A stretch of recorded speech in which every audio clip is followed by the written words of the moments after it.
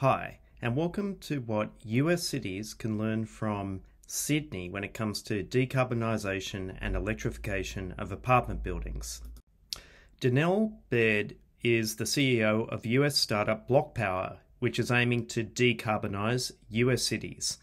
And according to Donnel, there are 5 things that you need in place in order to electrify an entire city: sufficient policy, political will, data availability, financial instruments, and workforce considerations. And in this comparative analysis between US cities and Sydney, we'll have a look at each of these. The biggest difference between the US and Australia is population. So there's 13 times the population in the US compared to Australia. And also more of those people live in apartments, condos, HOAs, at 35% of the total population, where just 15% lives in apartments in Australia.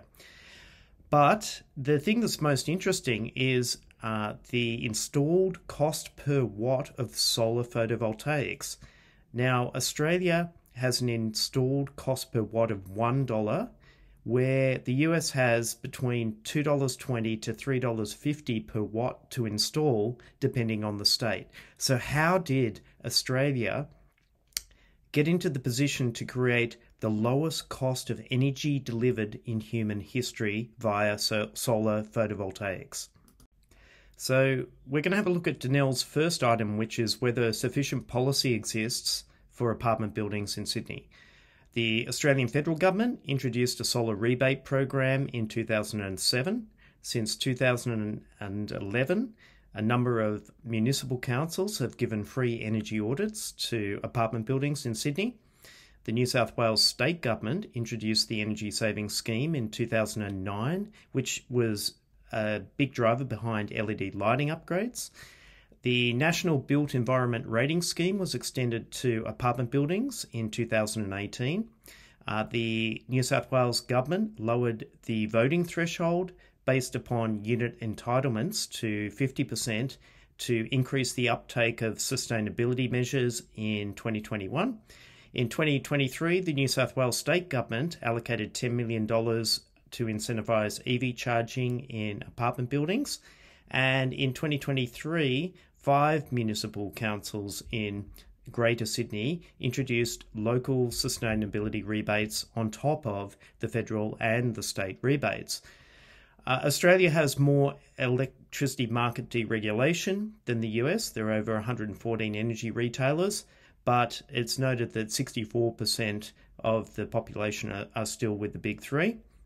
There are some issues still with the privatisation of the gas distribution network, which was sold to State Grid of China and Singapore Power, and that's delaying the move to domestic hot water heat pumps in some instances in Sydney. But the Australian Energy Regulator has allowed microgrids, which are called embedded electrical networks, and these have rapidly grown and now account for about 1% of the apartment buildings having their own microgrid. So I would say that there is sufficient policy in Sydney to support the drive to electrification. Now, this is the slide which really brings it home. 37.7% of standalone houses in Australia have rooftop solar. And then if we look at the US, just 4.1% have made the leap to rooftop solar. Now, while apartment buildings in Australia have lagged behind residential houses on solar, it was natural that the apartment buildings would start following what was happening with this dramatic explosion of solar photovoltaic on residential houses. And you can see that there's a long way to go for the US to really play catch up, and solar photovoltaics are really at the heart of the electrification challenge. We tend to think of the Sahara Desert as the very best place to put solar panels on the planet. But what's interesting is if you flip Australia to the same latitude that it is in the Southern Hemisphere and show where it would land in the Northern Hemisphere, you can see Australia is pretty much bang right on top of the Sahara Desert. And if you think that that picture of Australia superimposed on the Sahara Desert was interesting. Well, here's one of Australia superimposed on the US. And you can see there is some overlap in terms of latitude here. So the solar production will be just as good in some of those southern states of the United States as it is in Australia. So how did Sydney-based apartment blocks get to 2% of solar penetration? Well, basically, this has been the result of new developments, having a high proportion of those having solar installed from day one, and over a dozen municipal councils spending over a decade promoting solar to apartment buildings across Greater Sydney. You can also see that there are other technologies that haven't penetrated it as much, such as heat pumps for domestic hot water. Heat pumps are used quite commonly for pool heating in strata buildings, but it's a bigger challenge to get apartment buildings to move to heat pumps for domestic hot water via a common hot water plant. But the other places where there are success, almost 1% of the apartment buildings in Sydney have microgrids installed into them, and about 1% of the apartment buildings also have participated in an energy rating scheme that's national but was developed here in the state of New South Wales. So let's look at Donnel's second item, which is political will. And this is an area where Australia and Sydney has suffered in comparison with the US. But there is now alignment at municipal, state and federal governments on the drive for electrification. There are a number of municipal councils in Sydney that declared climate emergency, and the New South Wales state government introduced incentives for people to buy EVs, which has seen Australian EV percentage of new sales rise to a similar level to the US. And there have also been a lot of not-for-profits that have been working in advocacy over a number of years to build up the political will to electrify and decarbonise Sydney. Every city has some marquee environmental developments, and Central Park in Sydney is one of those. It was a green building that featured a green wall and a heliostat and its own water recycling plant, and it also has trigeneration and exports power under the road to a nearby university. The next item that Donnel refers to is data availability. Now, one of the challenges in Sydney is not all the apartment buildings have smart meters installed into them, either for the individual apartments or the common area or the house services. We are fortunate that there are solar calculators, such as the Australian Solar Photovoltaic Institute's tool, which has been made available to all apartment buildings in Sydney. The Australian Renewable Energy Agency, or ARENA, gave a grant to a local Sydney startup, Watchers, to create My Energy Marketplace.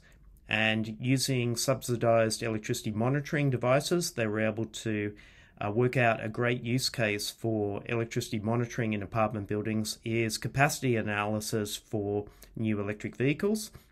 Also, the Neighbours for Apartment Buildings energy rating system is predominantly capturing its data through Sydney, with close to 200 buildings that have been rated in that in Greater Sydney.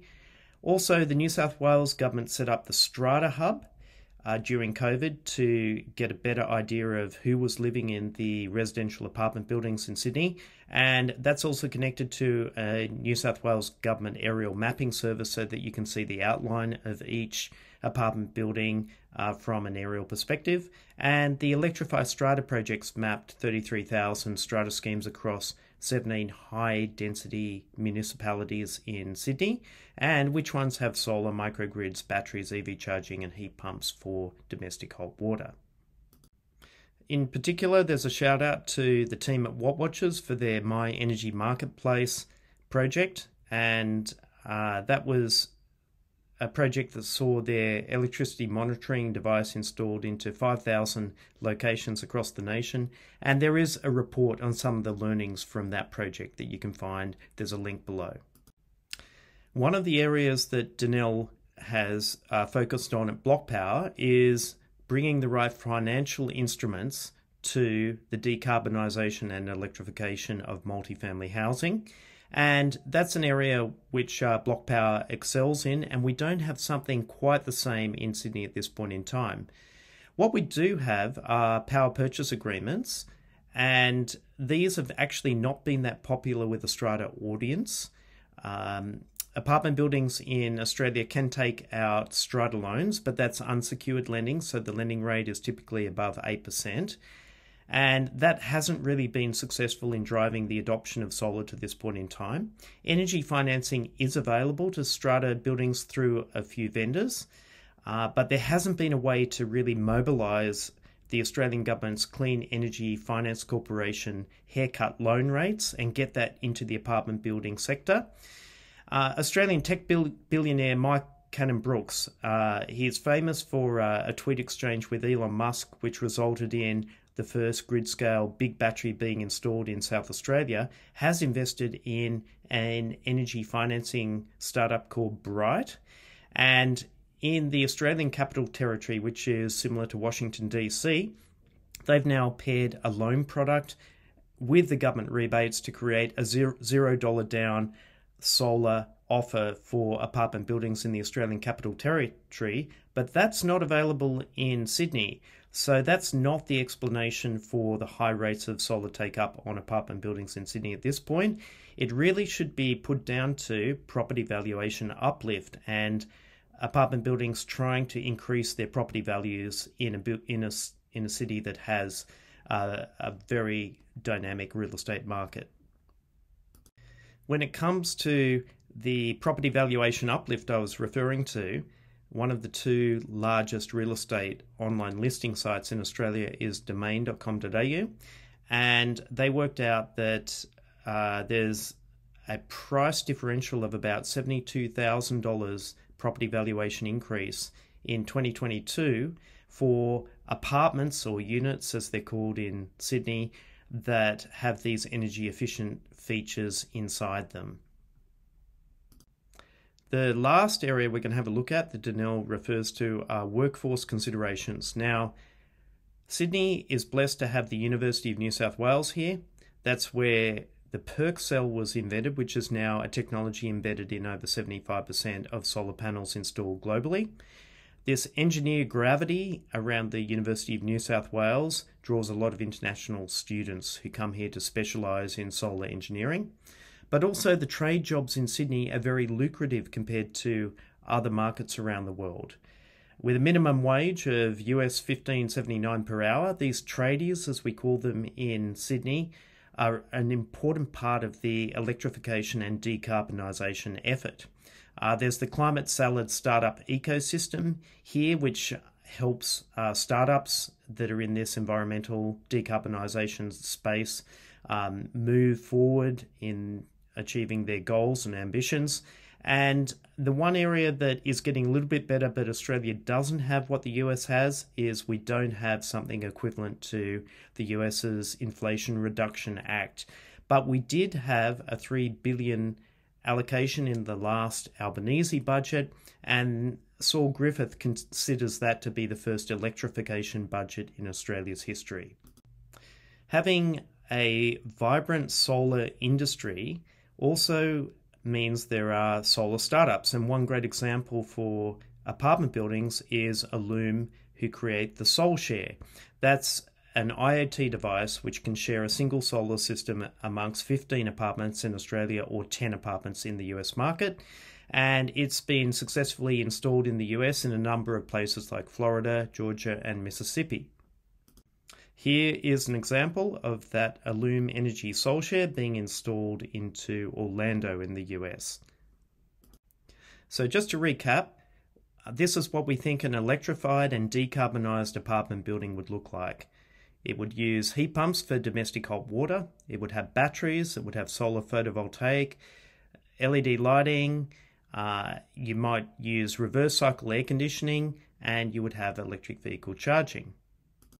So just to finish up with a case study, here's an example of a building that participated in a municipal government program where they had assistance from a sustainability consultant, and over a period of 6 years they did LED lighting upgrades, hot water upgrades, they installed the electricity monitoring device from Wattwatchers, and they decommissioned a central cooling tower that used to serve all of the apartments in the building and moved to a system where everyone has their own reverse cycle air conditioning.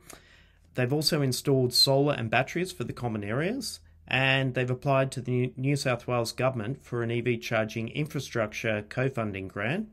So the net upshot of this is they are now saving 76 tonnes of carbon per annum in an apartment building that's only got 62 units. And the common or house services bill is now down 72%. So there are great opportunities to decarbonise and electrify apartment buildings, and hopefully you've been able to see there are some examples where, with the high penetration of solar photovoltaics and apartment buildings starting to install batteries as well, there's a great opportunity for US cities to follow some of these learnings from Sydney and decarbonise and electrify in the Northern Hemisphere.